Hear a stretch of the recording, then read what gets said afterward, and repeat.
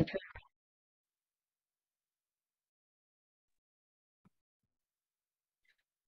you, Antonia, and welcome to Module 7 of our Foundations in Juvenile Healing to Wellness Court Coordination. This is a cross-comparison of operations and case management strategies in juvenile healing to wellness courts. We can go to the next slide. You can advance again. And for those who might just be joining this session or you've been with us throughout this training, my name is Clough and I serve as the co-director of the Tribal Youth Resource Center, and I will let my colleague Jacob introduce himself. Hello, everyone. My name is Jacob Metoxen. I'm Training and Technical Assistance Specialist with TYRC. Thank you, Jacob. We can go to the next slide. So we have had a great time moving through all of our material. I think some of our discussions have gone a lot more in depth than we anticipated. So we want to thank all of our guests who've been with us for their flexibility and for all the sharing that we've been able to do over the last day and a half. So for this session, we wanted to talk and share a few more examples of operational juvenile healing to wellness courts. And then we wanted to talk about strategies that we see contributing to full court implementation.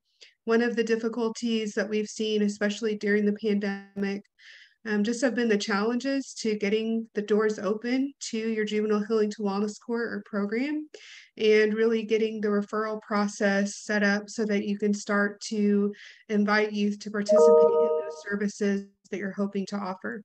So we're going to talk a little bit about those challenges and hope that you all are able to share. I know if you have been awarded funding maybe last year or the year prior and you've been facing some challenges, it's helpful for us as a TA provider to know, what are those things that you all have been facing? And since we're all in this room together with other sites that are also working on implementation or interested, or maybe have other juvenile interventions going on in their community, just inviting everyone to share in the conversation and what helped operational sites move into implementation.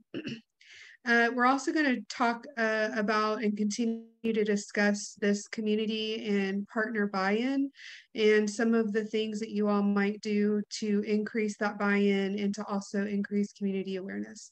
So this will kind of be our session to wrap up maybe some of the loose ends that we didn't get to talk about in our previous sessions, and then to also consider some new ideas if you're developing your juvenile healing to wellness court. Jacob, I think I hit everything that we were hoping to talk about this session. Yes, ma'am. All right. We are going to go into breakout rooms. And so you're going to be assigned randomly to a breakout room.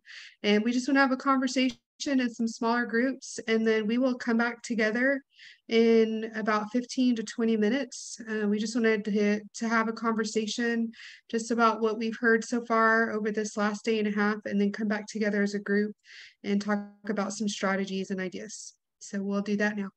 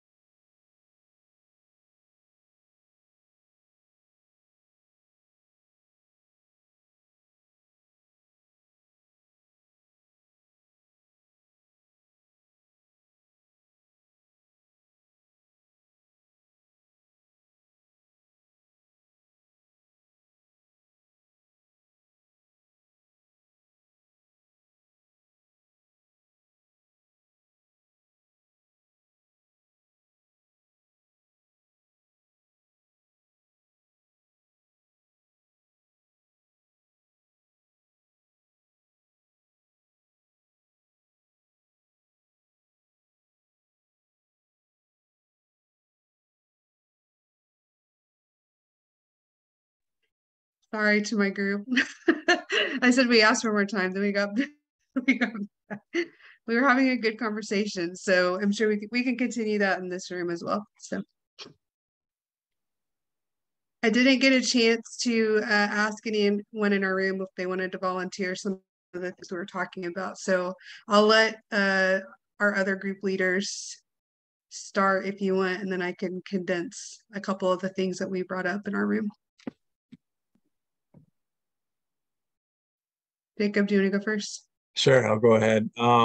So one thing I noticed, we kind of just did introductions, then got into brief comments regarding the training. We had a diverse group, you know, from Alaska, East Coast, all the way to the West Coast, Northwest, and a lot of different people with different backgrounds, people with different levels of experience within the Healing and Wellness Court. I think Mr. Goodface has just started within the last 3 weeks, as he indicated, people starting within the last 2 months. So I think it's a good learning environment for everyone to kind of bounce ideas off of each other. And Betsy, you know, talked about the importance of team building. I know she's doing a lot of work within St. Regis, trying to make those connections with the different resources available. And she emphasized the importance of that team building. And I know that's something Mr. Goodface is going to try and build with his court going forward. But yeah, it was just a good opportunity to learn more about each other and see who's all in the training, and hopefully make some connections, some networking going forward after the modules.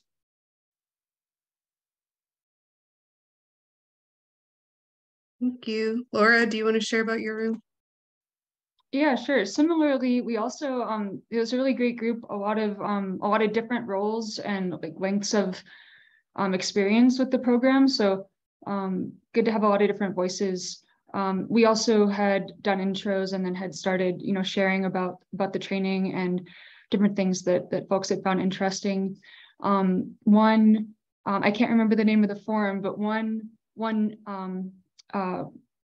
note was that that form that had come up during the discussion earlier today, Aaron, with you, on sort of looking at where to put clients, looking at goals, sort of where they're at, that was a really helpful tool that they're looking to integrate at White Earth. Just general feedback that a lot of questions have been answered during the training, which has been great, and that a topic that there's interest to learn more about is just on working together as a team, collaborative case management, and, you know, just challenges due to staff turnover and other things going on that there's, you know, some people have experienced separation within the teams. And so that's been a really helpful topic in an area where continued learning and discussion would be helpful. And then also talked a little bit about concepts that might apply and be useful both across tribal juvenile healing and wellness courts and then juvenile drug treatment courts. And just, you know, so shared emphasis on team approach, you know, a way of working with young people that's non-shaming and proactive and non-punitive. So those were some of the things that we had started talking about. Jacob, looks like your hand's up. Do you want to jump back in? Yeah, you got me thinking more, and you guys really got to the meat and potatoes of the conversation. Fortunately, we weren't able to get to that point. But what Craig Goodface did talk about, that positive energy and having positive people as part of your team. And I really wanted to see if we could talk to Betsy, because the work she's doing is so unique. She's doing Purpose Area 2 work, and she's working across borders, and her history and experience as a U.S. attorney and a tribal liaison, I think, could give some valuable insight into building those relationships, and just hearing about the type of efforts and strategies she's using to build her team. Well, thank you. You know, some of this I'm figuring out as I go along.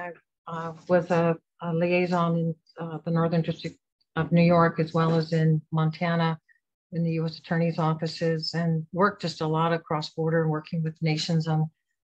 And it's interesting when you do start pairing up with the tribe on the Canadian side, and then also with the people who are external to the territory.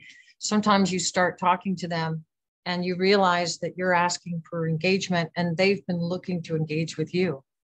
So it's almost like you're finding each other, and then you can work on with each other's energies and proactivity, kind of like what Mr. Craig Goodface said, you know, trying to find the people that are most energetic So that's been interesting, is to start into the conversations and then have people be really interested in the work that we're doing. There's also, because we have, you know, 2 Canadian provinces, the federal Canadian government, the US federal government, that we have New York and, you know, the US federal aspects to our people. One of the problems that we find is that we have youth and, you know, Mohawk youth who are in facilities or are in situations where you don't necessarily know that they're there because that they've not been identified as Mohawk per se. They're just a Native American statistic. So part of my work with Jacob has been trying to also look at the Indigenous nature of data and statistics, and to try and encourage everybody who's at the table to be thinking about, what do these numbers mean?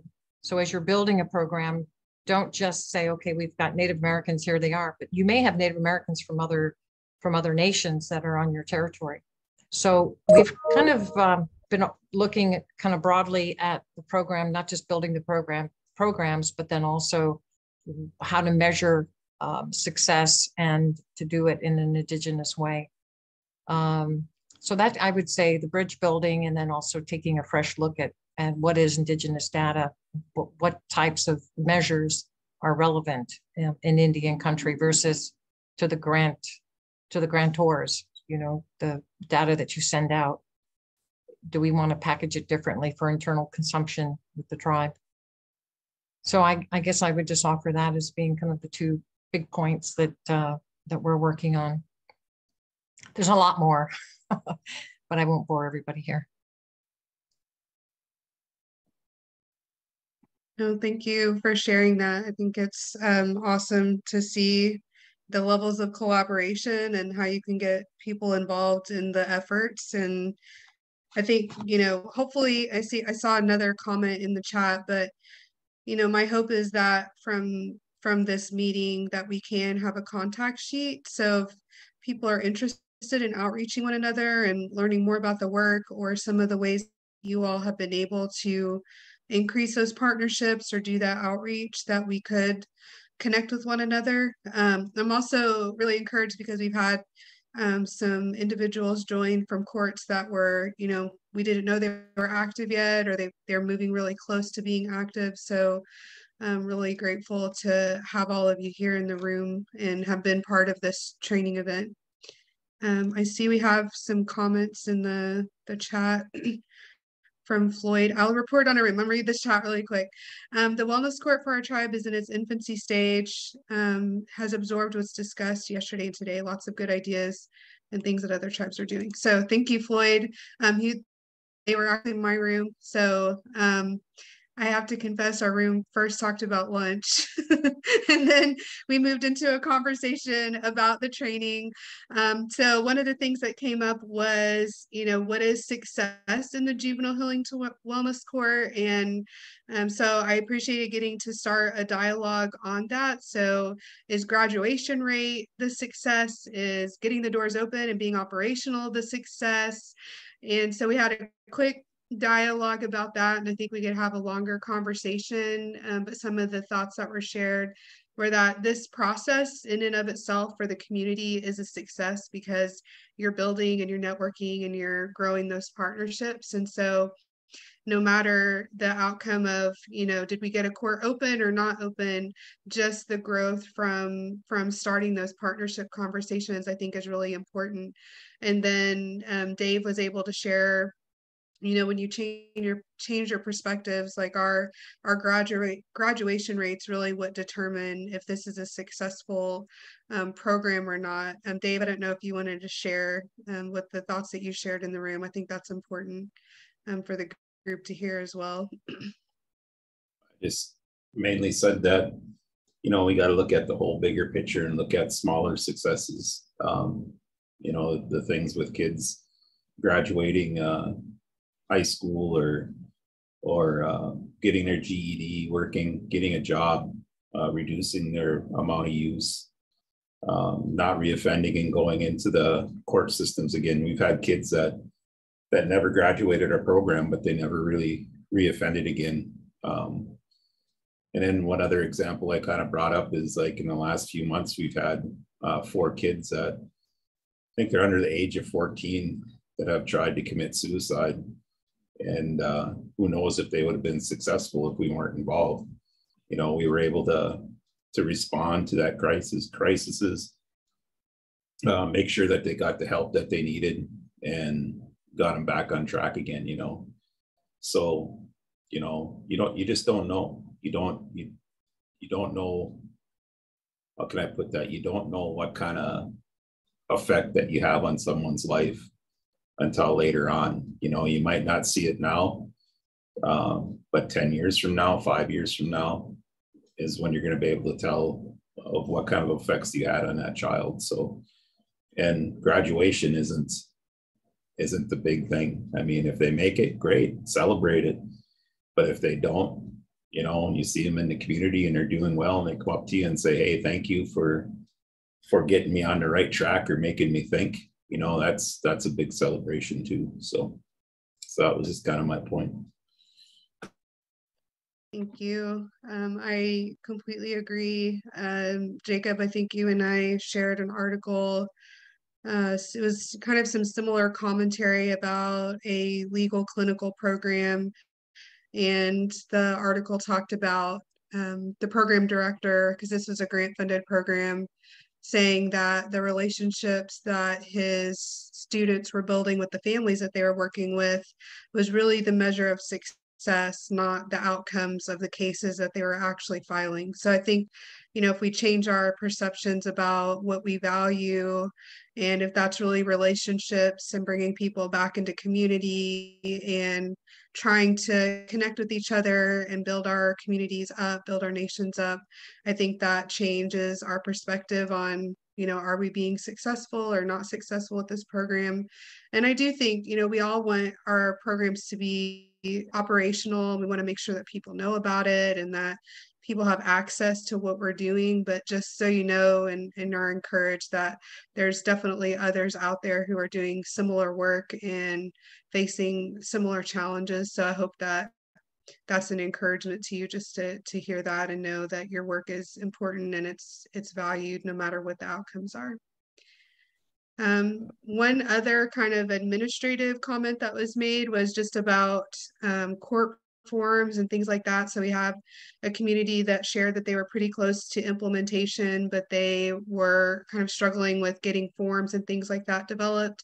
So for everyone that's on today, the Tribal Youth Resource Center does offer free training and technical assistance, just like this training that we're putting on today. And so we do have access to shared forms, and then the wellness court team has a lot of forms that they share with us. And so if you're working on getting your court open and you're needing some administrative documents or examples of court documents, let us know, because we can locate the resource for you if there's not one that looks like what you're needing. That's why Jacob and myself, we like to use our our court experience. I have worked on documents and helped people, always in the context of please talk with your local legal counsel. So we offer resources, we offer support, we do help develop documents, but you should always take those back to your community, to your legal staff or whoever that is that you're working with, and make sure that those are in compliance with your existing statutes or tribal ordinances. But we're here to support that. So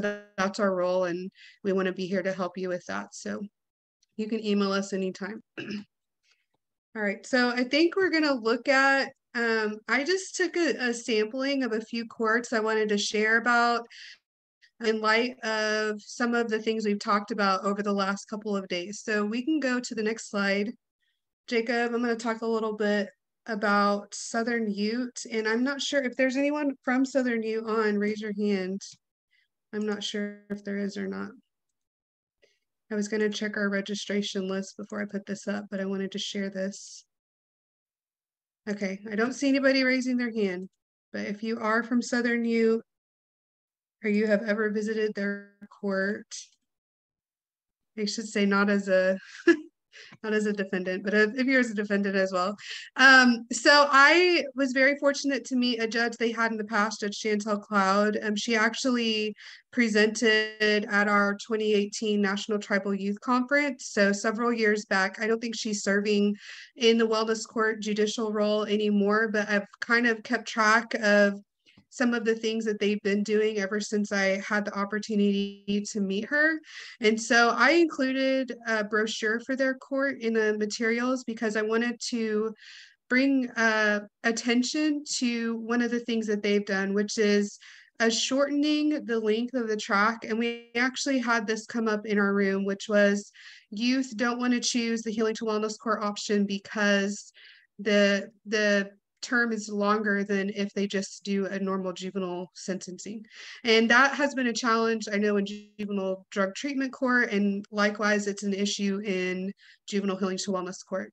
And so a conversation that we've been having with OJJDP and other treatment court training and technical assistance providers is this conversation about youth have different levels of need. So we need to be adjusting the level of healing to wellness court, the track and the phase to match what those specific needs are. So if you have youth that are really only have a moderate risk of use level, you're not seeing a lot of really concerning behavior, but you know that there's a level of intervention that could be helpful for them, and you want to keep them from going further into the juvenile justice system. I think it's a great idea. You can look at this 6-month track and you can actually visit the website. So when you get these materials, go check out the brochures. I think they have a 6-month track and a 9-month track. And we can go to the next slide. I think it shows what they do in those tracks. And Antonio, I don't know if you're able to zoom in at all. I'm sorry, the print's really small because this is a picture. So you'll probably be able to view this closer once you receive the materials, but you can see that even though the program is shortened, the phases still include the same activities. So it's just a shorter duration of time, and they're still receiving those comprehensive referrals to different services. So there's still a team-based approach. They're still getting connected to all of these resources, and there's still this increased investment of time in building a relationship, inviting that youth to get connected with different services that are available locally in the community.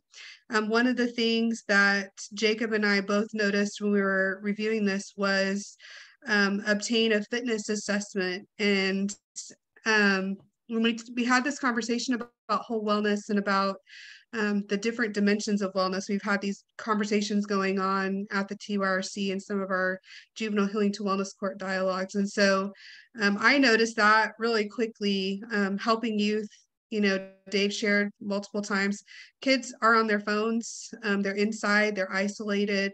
How can we encourage them to stay healthy, get them involved in some fitness activities? And a lot of communities I know are expanding their wellness centers, their fitness centers. And so how can we tie community activities like that into our juvenile healing to wellness court? I know many communities have some running clubs, other things that they're able to bring youth into. So just wanted to share that as an idea and a concept that we see happening in this court. Jacob, I don't know if you have additional thoughts you wanted to share about that.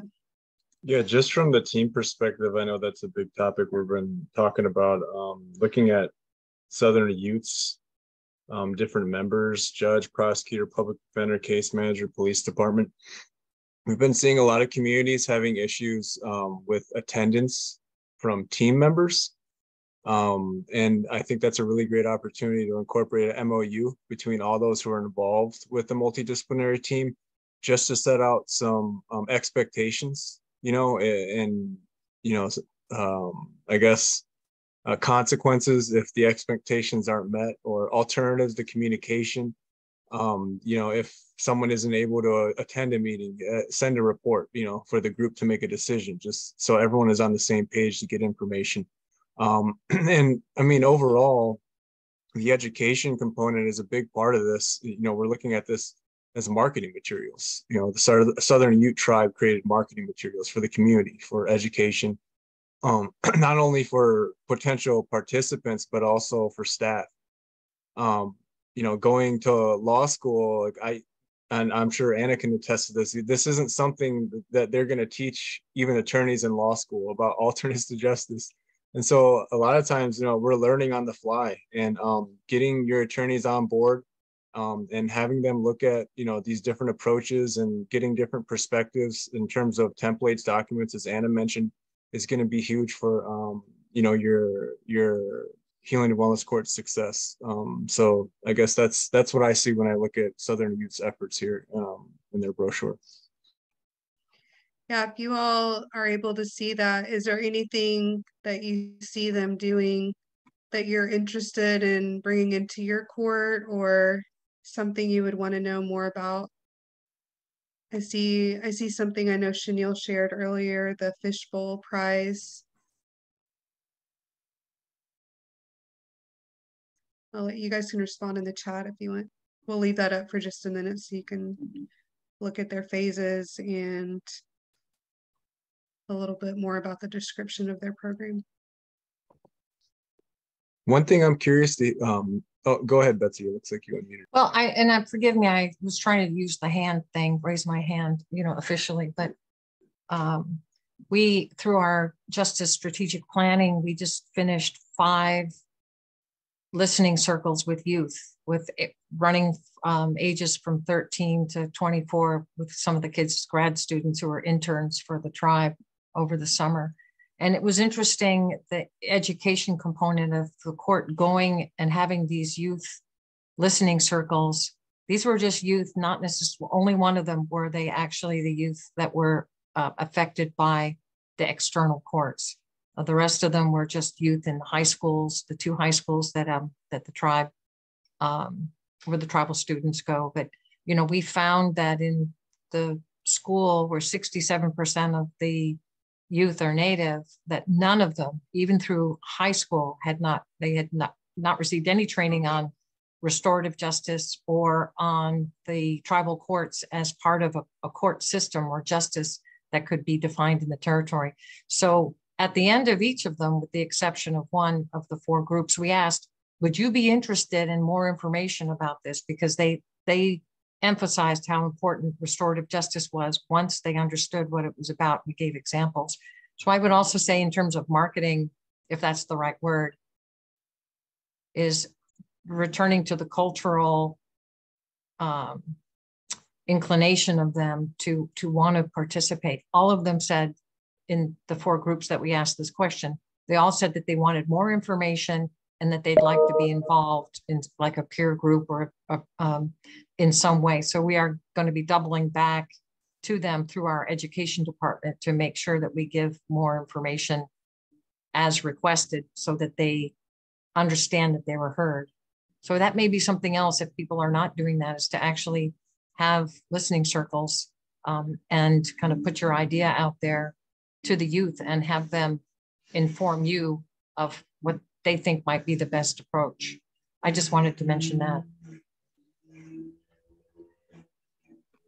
I think that's really important. So part of our general strategic planning for juvenile healing to wellness courts is that component of community feedback, and specifically, how are you involving youth in the planning process? And so, you know, what are the various areas that you're going to be bringing in partnerships or different activities? And, you know, is that something that youth are interested in? Especially, you know, we had this conversation earlier about responding to positive and negative behaviors and these possible rewards or consequences. And if you're really trying to see if something is going to resonate with the youth that you're serving, I think it's important to actually have a dialogue with them as you're trying to develop those responses and make sure that you are being inclusive of youth voice.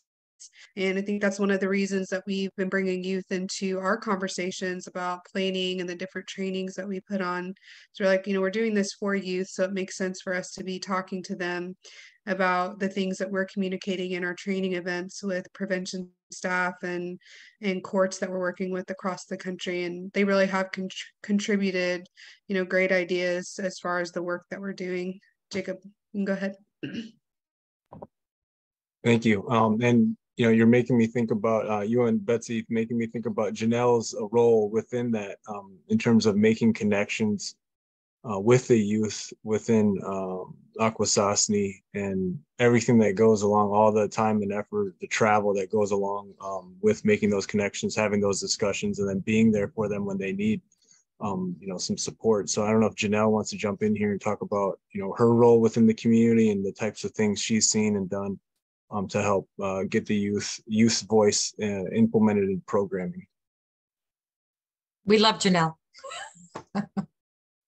Thank you, Betsy. Yeah, I appreciate that. I appreciate, you know, being able to share and to listen from all of you and to learn. So, I got to be really fortunate in the fact that coming as I am formally incarcerated, and as I was coming out of and transitioning back into the community, I was given an opportunity to work with youth through a ceremony that we have through a rites of passage ceremony. And so I spent the next 6-7 years volunteering time to organize youth, to deal with their families, to encourage them, to guide them, to speak about prison, things like that, adversities, to be relatable to them. And so I just kind of found my way in through that. And then through there, also working in domestic violence, sexual assault, all of that. And then, you know, just other initiatives coming along. So what was really important, what was really interesting to me in our findings with the meetings, specific to those meetings that Betsy was referring to, was that a lot of those kids said that they felt that a lot of harm came from the school itself, that they didn't feel safe in school, that they didn't like police officers being in their school, that they made them nervous, that they actually get more referrals and more detention in school. So a lot of that behavior already gets initiated within the school system, and that they were completely oblivious to their rights as human beings or as Indigenous people, or really not included on any real, and they wanted to be, which was great. We got to see this really lush conversation happen with young people who don't get included. And then they wanted more. They wanted more because when it came down to talking about, you know, do you know people who are suffering, you know, from, you know, trauma or harm? And they're like, yeah. So they, like you said, they know how people are coping with their pain. They know how they're coping with their pain.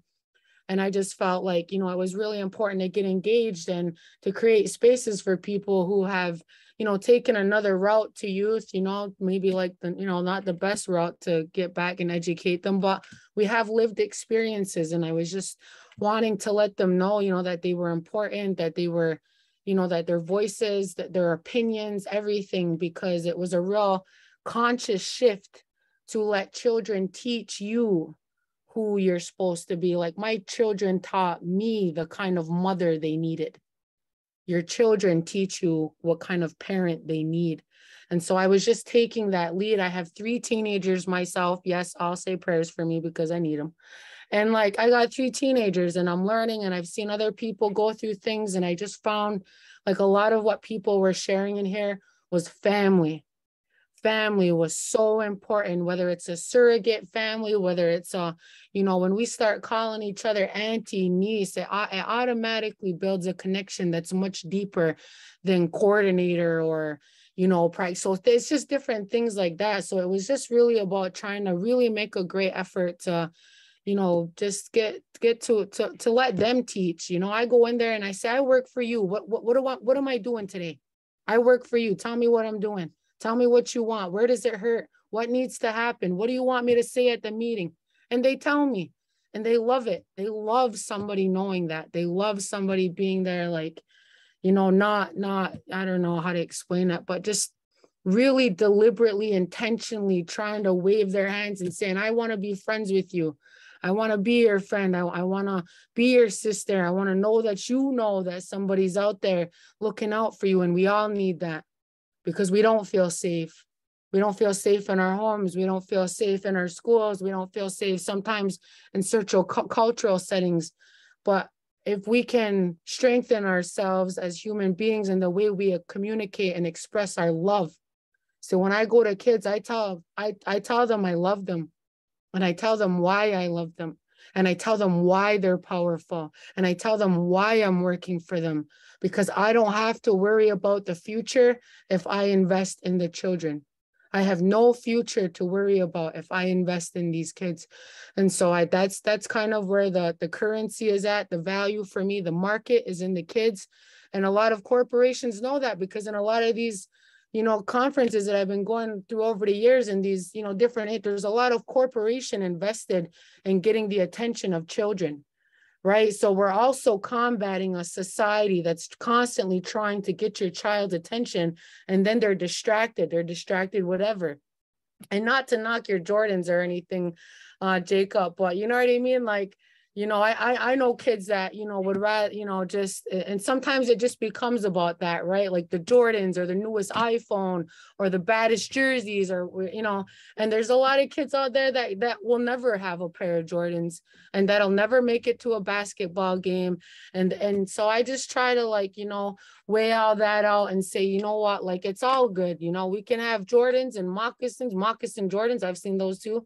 And I just want to say that, so it's just kind of like, getting in there and just being open to learning. I think we all, you can't stay in this game too long or with some balance if you're not still learning from this generation. And so I just try to stay humble, try to stay vocal, try to let them know I'm here and that I love them. That's my role and responsibility as a woman in Akwesasne.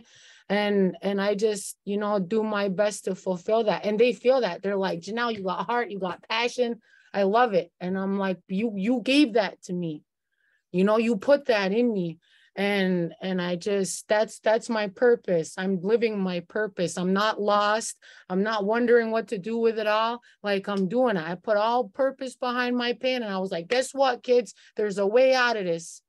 There's a way out of parole. There's a way out of the stuff. There's a way out. Just, keep talking to me. Come on, and we'll get there. And that's sometimes the sister or the mom that they don't have. So every kid is my kid. Native, not native. That's just the kind of human being I am. Kids are my kids. And I just want to do my best by them. And that's enough. And I know that you all know that it's enough, because you're all here, trying to do that as well. So anyways, just thanks for giving me an opportunity to share, and I just, totally love and respect all the work that everybody's doing. Thank you, Janelle, for sharing. And my Jordans have been knocked. So I looked for your name before I shared that information, didn't see it. So next time I'll make sure you're not around when I talk about my Jordans. But thank you so much for sharing your perspective. It's always valued. It's good to see you. Yes, thank you. Yeah. Janelle's why I can't go after her, because then I'm crying about why we're here, why we get up every day, why we keep doing this. And I know Dave shared earlier, if you make the work about them, then, the next decision isn't that difficult. It's just continuing to come together. And, if that youth is at the center of your decision making and why you're doing this work, then, all this other stuff about the grant or outcomes or this and that doesn't really matter anymore. It's really just how can we show up every day and be a good member of our community and contribute back what we know. How do we know to what to contribute? What do we give? We show up, we give ourselves, and we do the best that we can do with what we have. So thank you, Janelle. Always have good words to share and help us to remember why we're doing what we're doing. So we can go to the next slide. And we've had Chanel here over time. Oh wait, this is the next one. I just wanted to throw both these things in here. These were Southern U had some things online of different things that they do in their community. So I thought it would be nice for you all to see some of their wellness court activities. So I liked the dinner that they were hosting. Invitation open to all the members of the community. And then I really liked this activity that they hosted. So finding inner peace, self-care, and healing. So as you all think about the different ways to bring the community into the conversation or into the work that you're doing in your wellness court, I put both of these in the materials just as an idea that you might take and be able to bring into your own program in the same way or in a different way. All right, next slide. And we, of course, have had Chenille, who's been here to share over the last day and a half. And so I put their brochure in here just so you all could look at it. And hopefully if she has an updated version, I think this is one that I found on their website or via their Facebook page. But you should check it out. You can actually go to Facebook and type in Blackfeet Wellness Courts and find out a lot of information about different things that they're doing and get access to their some of their program materials are online. And then I know Chenille shared earlier, if you all wanted to look at their policies and procedures, we're able to do that. So just email us and we can work with you to get you a copy of that. One of the things, oh, go ahead. If I could say something, because I know Betsy brought up data, we're going to be having a data session, and the Blackfeet data coordinator is going to be one of our participants at the enhancement training in Albuquerque. So if anyone's interested or will be there, you know, we'll have more information after our module today. We can go to the next slide. What I really wanted to share, I like these pictures. Chenille actually shared a picture of her team as well. I'm sorry we didn't get to get that into the materials. Let's go to the next slide. So many of you may have heard, I don't know if you can raise your hand. Have any of you done a community readiness assessment in the past? If you have, raise your hand. I wanted to see if anyone in here had worked through that process. Mary Lisa, that's awesome. Anyone else? So this is actually a free tool that you all can access, and the community readiness assessment actually is a great way to bring in members of your community to be a part of the conversations. If you're early in planning and development, or really you could be at any stage of development of your juvenile healing to wellness court.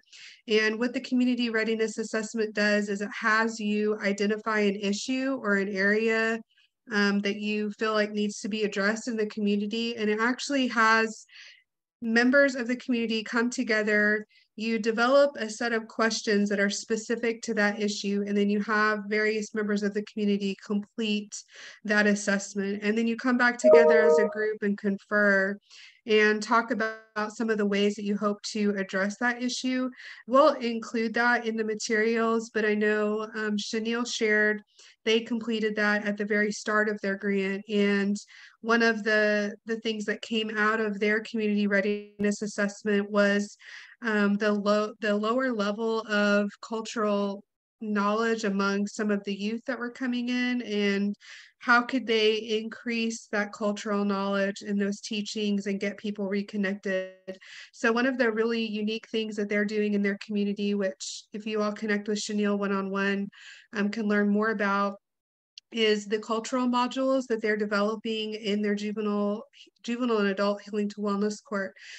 And so those modules actually include some cultural knowledge and teachings. And as those individuals come in and work through those modules, they're actually measuring that increase in connectedness and that increase in community knowledge and community sharing. And so we did a session with Chenille, I believe, at our last wellness enhancement training, or at our National Tribal Youth Conference. We've had a couple of big virtual events. So if you're interested in learning more about the completion of their community readiness assessment or the modules that they're developing, I'll share a link in the materials to that session. And then you can also touch base with Chenille one-on-one if you're interested in learning more about the modules that they're putting together. And I will or may not put Aaron on the spot, but I know in the past we've had questions. If you are an OJJDP tribal grantee, in your performance measures that are reported back to OJJDP, there actually are some specific questions about measuring that increase in cultural knowledge and connectedness. And sometimes we have people ask us, you know, how am I able to measure that? Like, doesn't seem measurable to me. There's actually some scales developed by Indigenous communities that they wanted to measure and see, you know, is the impact of what we're teaching, trying to increase these connections. You know, what is the measurement of when youth are coming in or individuals are coming in? They actually developed some questionnaires and some scales. And so there are some tools that you could look to adapting. And I think Blackfeet Wellness Courts has also done that as well. And so we may bring that into the conversation, Jacob, at the enhancement training. But there's a lot of room to learn about different ways that courts are measuring, you know, what the outcomes are for the work that they're doing in the wellness courts. So I'm going to open the floor there if there's any questions or comments. And Jacob, if you have anything to add, let me know. We have some questions in the chat.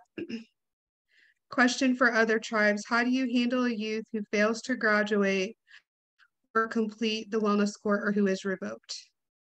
So I don't know if anyone in here who's working right now in the court, how do you handle it when a youth fails to graduate or complete their wellness court requirements? That was one of my questions I was going to ask Dave, actually, because I noticed the brochure stated that, you know, additional detention could be an option. And if, Dave, you've ever used that method in terms of, you know, giving additional time of incarceration to youth. Yeah, we try to use the least restrictive all the way through our programming. We try everything from writing papers to, you know, house arrest to whatever, you know, but there are going to be kids that are going to be totally defiant, that don't want to follow anything that you're putting in front of them. So we have gotten to the point where the court system or probation will step in and do a violation on them and have them do a weekend stay. Sometimes that's enough to open their eyes, and they come back and they're like, no, I don't want to go back there. And sometimes it isn't. You know, it's, I don't know how I can put it. You're not gonna reach everybody, I guess, you know, and all you can do is your best to try to get them on that right track, but they also have to do the work and want to get on that right track. But yeah, there's some things that sometimes we've done that extra hold and it's worked, and sometimes it hasn't, and we've had to discharge, and they've had to go the course of going back through the court system. Just one example of that, we had a kid from out east. One day I was at his house trying to sign him up in the program, and one of his lead person in his gang drove by, saw me there, and went behind the house and wrapped off 19 shots. Got the kid, he was moving in a good direction, and he was going, we were getting him to change his ways. And after that day and the threats that were made on his family, he went completely the other direction. Even though he knew it, we were there to help him, and we were going to do what we could. It just wasn't enough. He wasn't scared of the incarceration at that point. He was more scared of keeping his family safe, in my opinion. So I don't know if I answered your question well, but you know, there are times you might have to use the incarceration side, but just don't make it your go-to on everything. You know, there's other things you can do before it gets to that point, but sometimes it has to be that way.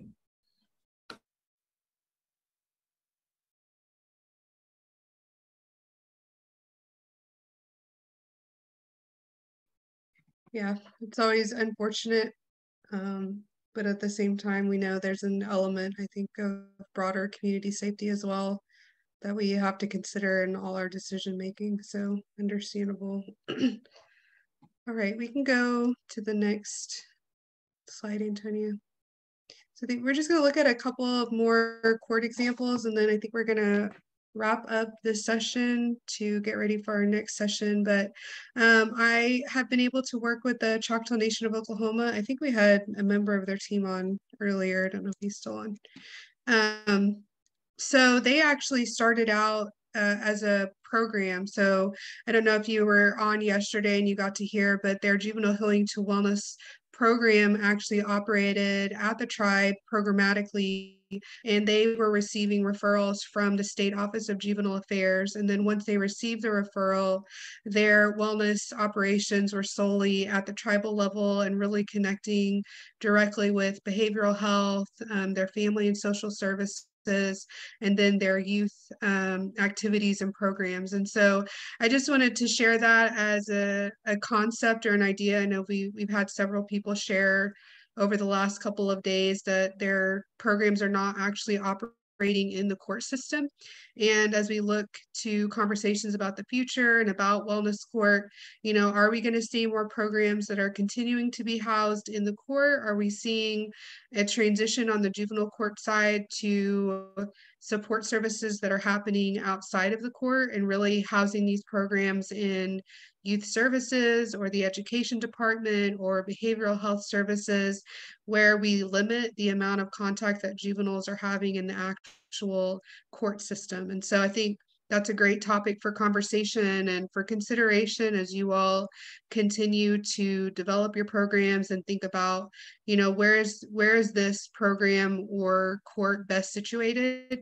And for some communities, your court and legal staff are there, and you do want to serve as an intervention. And so I am definitely not saying that juvenile healing to wellness court should not be happening in the court. I just want to make that clear. I know that we have several prosecutors and court administrative staff and others who have really brought their juvenile healing to wellness courts to fruition.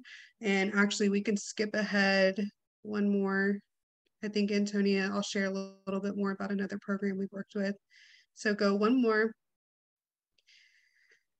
So the Confederated Tribe of Coos, Lower Umpqua, and Siuslaw Indians, I don't know how many of you have familiarity with their community, but they were funded, I believe, in 2016, and they started out with a court clerk, a juvenile healing to wellness court coordinator, and a tribal court judge that came in later.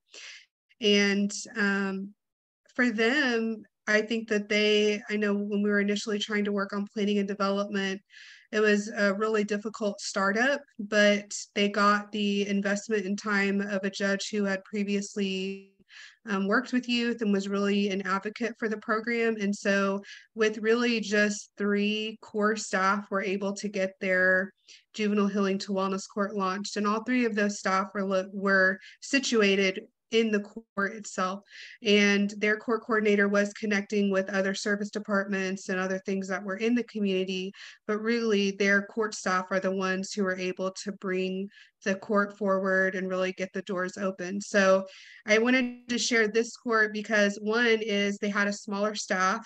And so sometimes when you look across the board at the different juvenile healing to wellness courts, especially ones that are sharing and ones that you see that have a really broad range of stakeholders and staff that are coming in, and you know, we're connected with 10 departments, and that's not the case for every community. So I think just being aware that everyone is uniquely situated and that there may be a more limited set of resources that are available there locally, but that you can very much get a healing to wellness court started just by having that investment of time with even a few members of the community. So just to share that for you all, if you're getting started and you feel like, you know, we don't have 10 people at the table at every meeting, but we do have 4, like, you know, 2, 3 people, 4 people, that's enough. Like, you can get your wellness court started with a small group of people. And I actually think a smaller group can help you as you're trying to get those first kind of policies and procedures and documents and things like that set up. So I think working in a smaller group can actually be beneficial as well. What is that phrase? Too many cooks in the kitchen, or that, you know, bigger group can almost hinder progress sometimes. So I just wanted to share their community as an example. And you can visit their website. They also have a peacemaking initiative. So really interesting stuff going on in their court. And if you all ever want to get connected with them, they have a great court administrator, super helpful, loves to share about their program. So I would be happy to connect you with their team. All right. I think we're almost at the end, Jacob, looking at the time. Let's go to the next slide, Antonia. So this is kind of a final thoughts, Jacob, on the last day and a half. Anything we want to mention before we close out this module? And I think it's what we didn't get to talk about was the variety of communities represented here, and the differences in resources, and the ability for communities to be creative and look at what's available to them now. And we've heard that phrase a few times during these last couple of days: don't try to recreate the wheel. There are a lot of resources out there. We've got a lot of access to templates, documents already in place from successful juvenile health and wellness courts.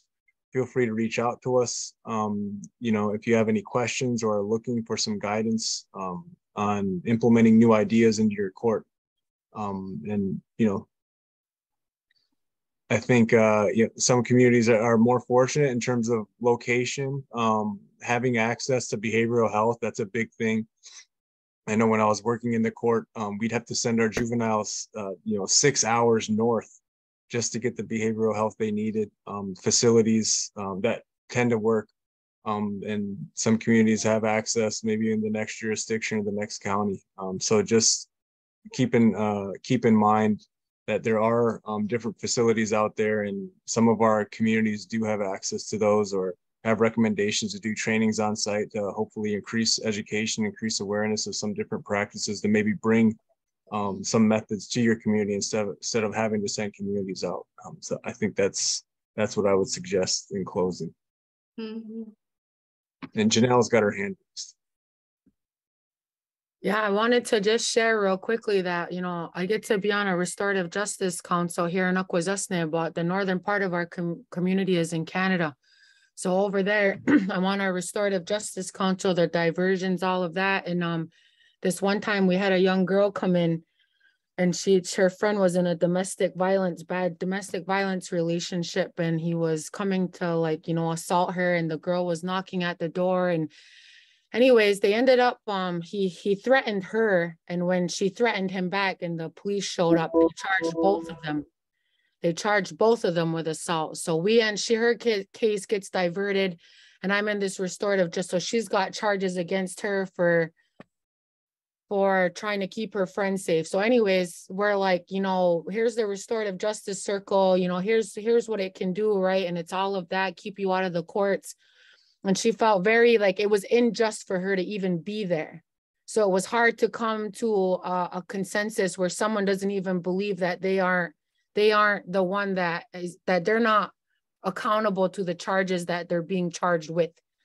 So anyways, so in that moment, I was thinking about, and working in domestic violence. So what we did is we partnered up with our local radio station. And what we did is we had her do a PSA, a public safety announcement on domestic violence. And we had her write a letter to her friend. So the actual announcement, like over the radio, was like a letter from a friend to a friend talking about, trying to help her get out of that domestic violence relationship. And what was cool about that? I got her to the radio station. She was all hyped, never been in a radio station. She puts the earmuffs on, says her piece, all of that. And wouldn't you know, the girl that she was trying to help was walking into the store one day, ran into this girl's mother and said that she heard what she said over the radio and that she knew she had written that letter for her. And it just made her cry, So there was ways to get people in positions for them to be a part of the public safety aspect of it, to include them and to just pull them back into it. But anyways, I just wanted to share that with you because that's the innovation and creativeness that we're working with. And then she's like, I got to do a commercial for a radio station, and not thinking that was going to be the result of a restorative justice circle, So there's ways in which we can make sure people feel that they're rewarded in trying to do the right thing. But anyways, I'm going to keep it moving, Jacob. Thanks.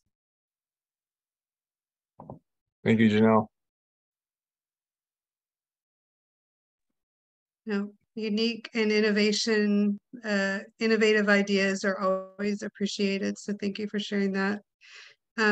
I think for me, I am so glad that we had this time together over the last couple of days. I know we have one more module after this that's talking about self-care, and I think that's really important. I know we've shared already just in this day and a half, you know, many difficult situations that come up in our work, and preparing ourselves to be able to respond to crisis situations and work in the complexities of family and abuse. And I know that there's been other things mentioned, you know, how do we consider child welfare issues and things of that nature. And so we know that this work can be extremely difficult and challenging. So on top of, you know, planning and development and great management, just the types of work and the relationships that are taking place as you build your juvenile healing to wellness court can really impact us on an individual level. So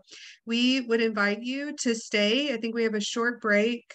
Laura, remind me if we're doing an exercise now or at the end. I think Deb's Nope. gonna do. Yeah, Deborah has a lot of awesome exercises planned, I think, for her session. So Awesome. yeah. Well, thank you. Deb Hallows, recently her last name changed. She got married. So I don't know if I'm pronouncing that correctly, but she will be joining us in about 15 minutes. So I hope that you're able to stay and be a part of that conversation. But I appreciate all of you and the dialogue that was shared during this session. And if you're interested in learning any more about any of the courts we talked about or connecting with other coordinators, let us know, because we can get you contact information. So thank you, and we will see you in 15 minutes or so. Yeah, and I just wanted to note, I think we're getting started in 10 minutes, just for everyone. So sorry, 10 minutes. Yep. See everybody soon. Thank you.